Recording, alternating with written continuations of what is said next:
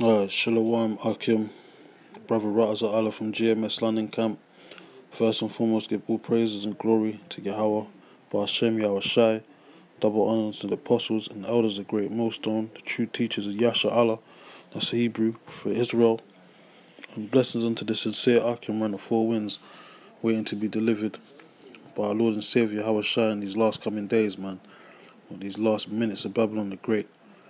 Just another quick upload, rebuttal video that I've seen on the Men of Valor channel for a quick 2-minute segment of a Sar Nigger video, or Sar Netter as brothers commonly known him as, of some so-called Hebrew group out there teaching this hell doctrine once again, man. You know, spewing that filthy communication out of their mouths, man. The Lord told, permitted men not to do, man. Well, his men anyway, man. These nigglets, I don't know who they are, man. They look like a bunch of, charlatans and ISUBK rejects.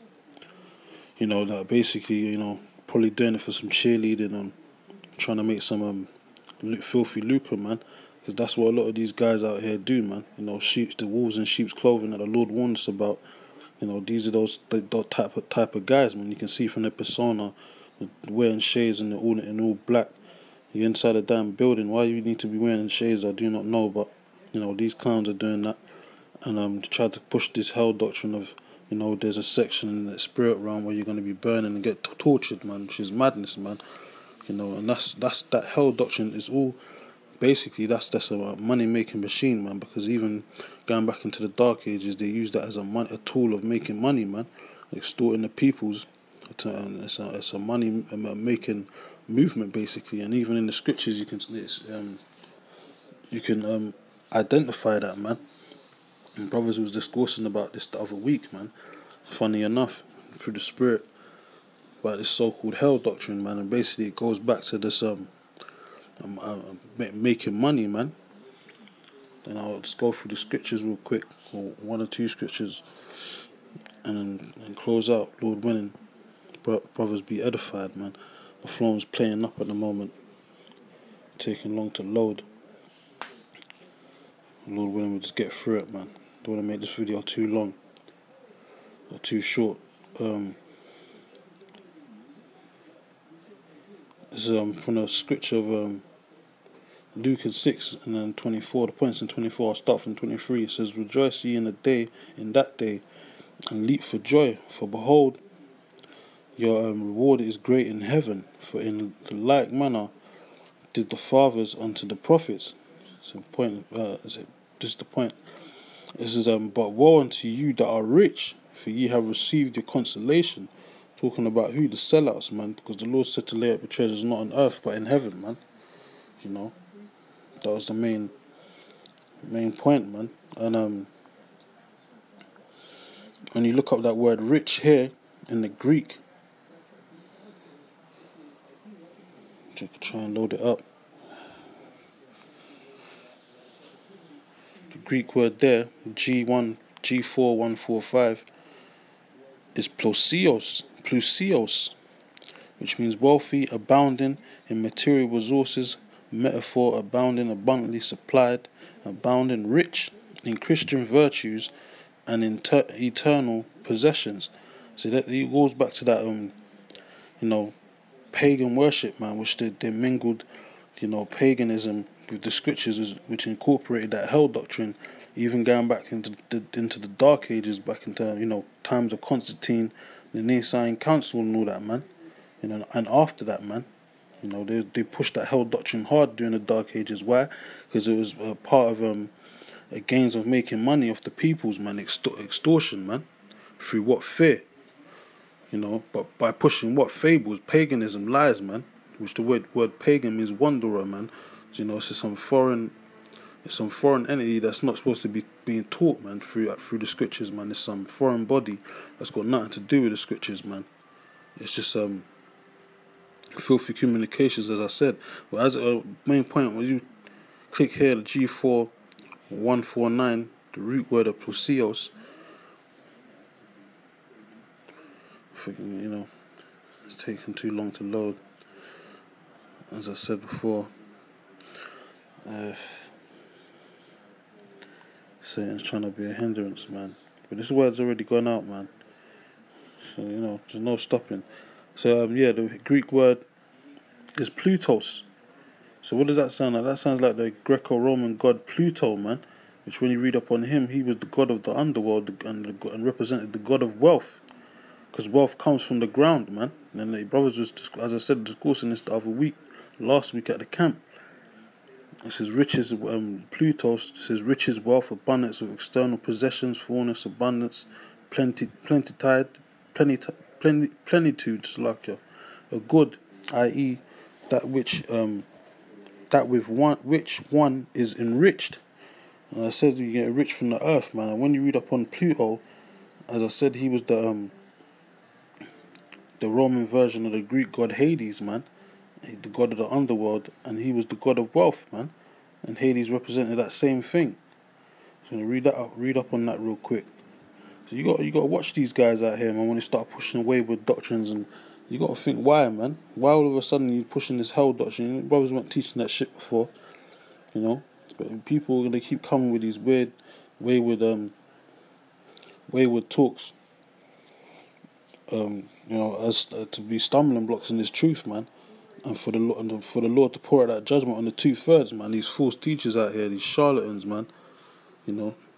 These fake judges. And he even says it here in bold mythology, for the word Pluto, man. It says mythology, man, next to it, man. Because this is a complete lie, man. It's fiction, man. It's not fact. It says Pluto was the ruler of the underworld in classical mythology. The earlier name for the god was Hades from Greek mythology. It says, which became more common as the name of the underworld itself. It says, in ancient Greek religion and mythology, Pluto represents a more positive concept of the god who presides over the afterlife. It says, Pluton was frequently conflated with Plutos, which we read from one of the Strongs in Luke 6 and 24th chapter, the 24th verse. It says Plutos. See? It says Plutos. It says a god of wealth. It says because mineral wealth was found underground. So as I said, man, that's what that shit represents, man. Because you get everything from the earth, man. All your minerals and resources, even in the stock markets today, where they're trading commodities and all that gold and silver and all these things. These things come from the earth, man. That's where you get the mineral wealth from, man. That's how you're supposed to rule and get all your riches from the wealth from the earth.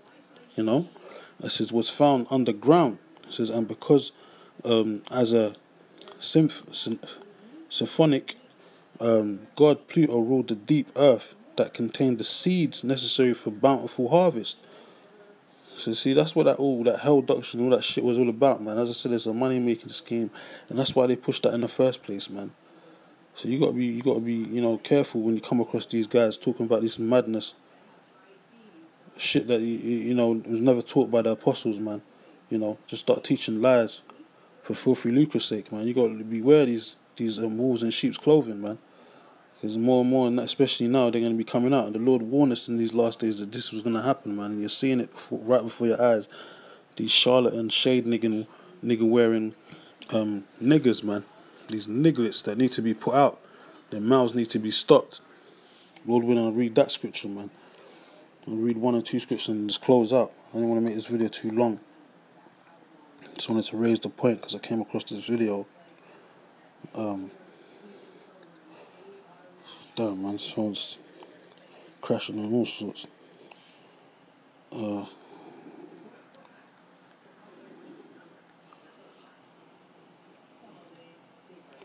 Just read 1, 2 scriptures and then close out, man, because this phone's getting all hot and shit.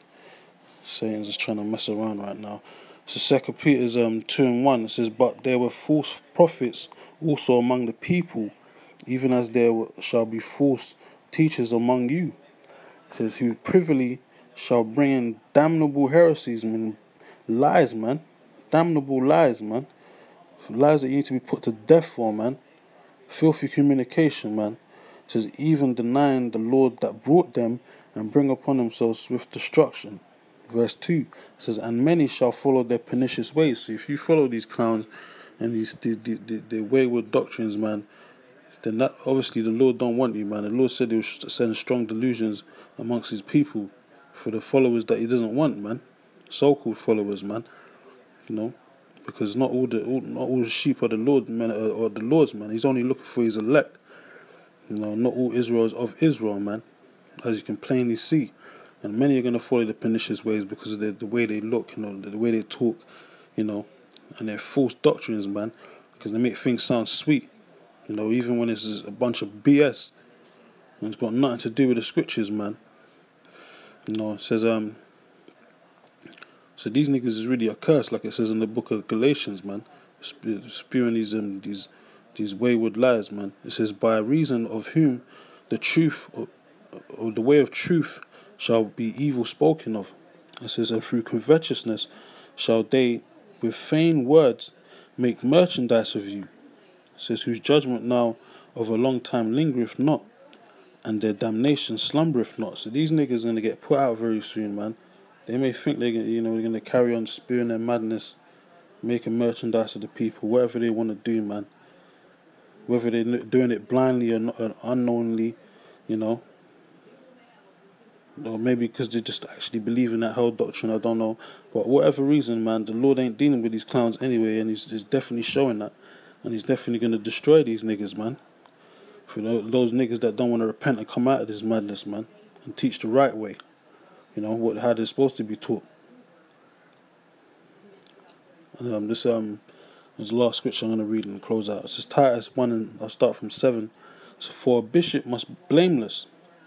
It says, and a steward of the Most High, not self-willed, not soon angry, not given to wine, no striker, no striker, slacker, and not given to filthy lucre, man. So you can't be doing this for your own vain glory, man. You're supposed to be a man of the Lord. You won't be teaching lewd, wayward doctrines just for your own pockets, man. You niggas gonna be put to death, man. You're gonna die with your pockets, man. You know, looking fat. You niggas gonna die horrible and grievous deaths, man. You and your damn family, man. You know, it says, but a love of hospitality, a love of good men, sober, just, holy, temperate, man. Balanced, man. You niggas ain't balanced, man. Teaching that there's a hell underneath the earth and all this, man, or in the spirit realm, that ain't temperate, man. That ain't being balanced, man. It says holding fast, man, not letting go and spewing your own madness. It says holding fast the faithful word as he have been taught. So the apostles didn't teach about no hell doctrine, man. They already told you what hell represents. It represents the grave from the Hebrew Sha'awal, or Sheol, some brothers say, and it represents a low state of a condition on earth, man. As brothers say the term hell on earth. Even at that, the Mob Deep niggas had an album called Hell on Earth, if I'm not mistaken. It's a condition on earth, man. Just like they say heaven on earth. That's a condition. But it is an actual spiritual realm. But there is no hell, man. That's just madness, man. The spirit goes back to the Father of spirits. It's even in the scripture. The scripture says the Most High is the Father of spirits, man. So you're just disrespecting the whole doctrine of the Lord, man. Idiots, man. And says that he may be able by sound doctrine, not wayward doctrine, by sound doctrine, both to exhort and to convince the gainsayers.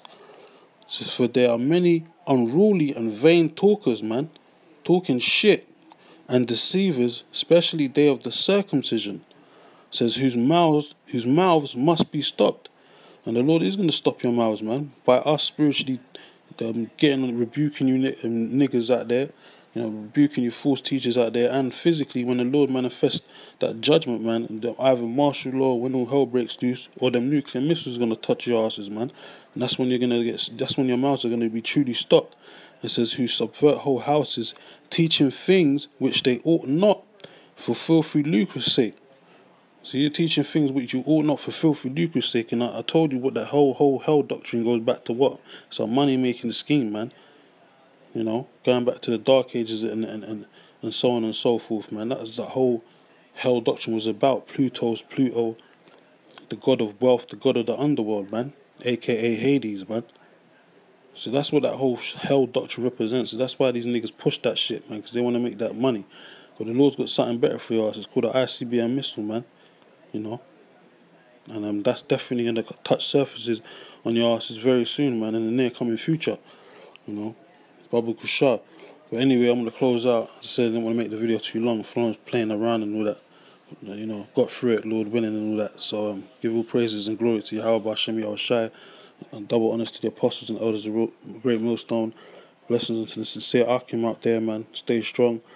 Hope brothers was edified. Until next time, I say shalom.